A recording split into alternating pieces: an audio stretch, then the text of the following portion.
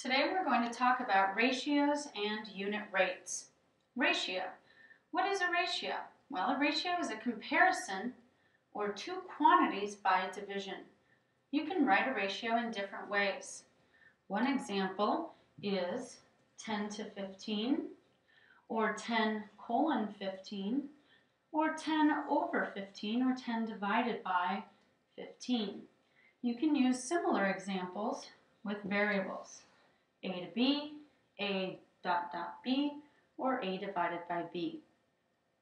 Pause the movie now and write down the examples for 10 to 15, 10, 15, and 10 over 15, as well as the examples with the A's and B's. Let's look at this example.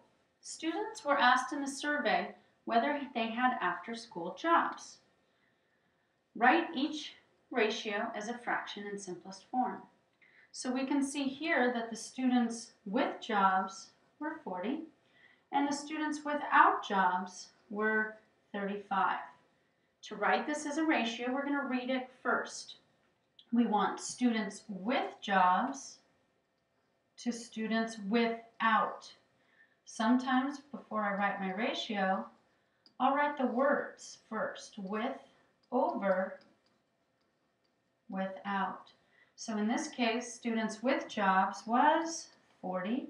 Students without jobs was 35.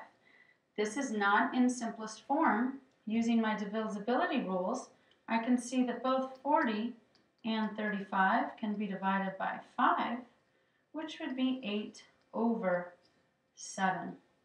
Pause the movie now and try letter B. You should have written students without jobs, which is 35 over 40, which would have been reduced to 7 over 8. This is how we write ratios. Make sure you write them in the order that they're stated in the sentence. Let's move on.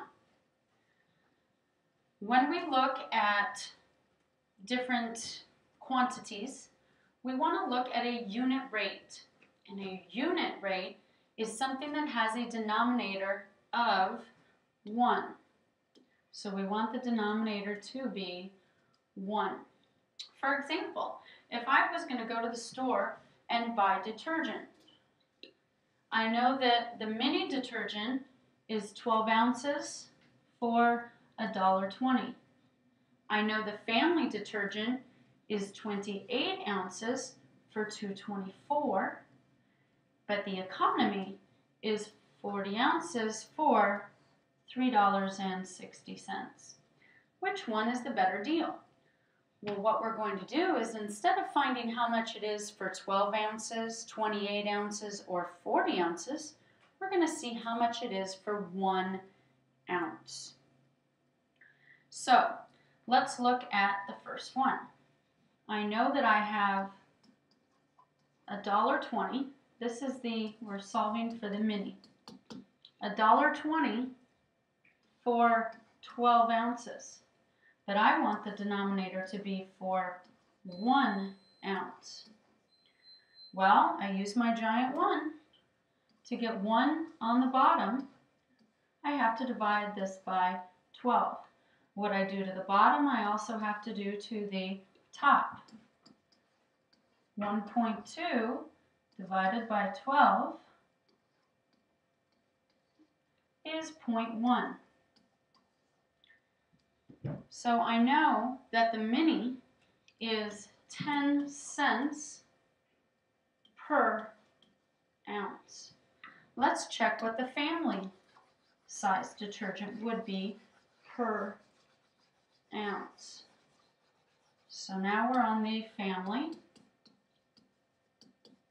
So I know that it is $2.24 for 28 ounces. All right, and I want this to be how much for 1 ounce? Well, I will use my giant 1, divide by 28. Okay, so this is 2.24 divided by 28. I need to use some long division skills here. And I'm going to guess at first that that's going to go in maybe about 7 times. Let's try 28 times 7. And I get 196. Ooh, I was so close. Let's try 28 times 8. And I get 8 times 2 is 16. 224 exactly. So I know that the family size is 8 cents per ounce. So far we know that the family detergent is cheaper. Really quick, let's do the last one, which is the economy size detergent. The economy size detergent states that it is $3.60 for 40 ounces. So I take divide by 40, which gives me per ounce, and 360 divided by 40 is going to be 9.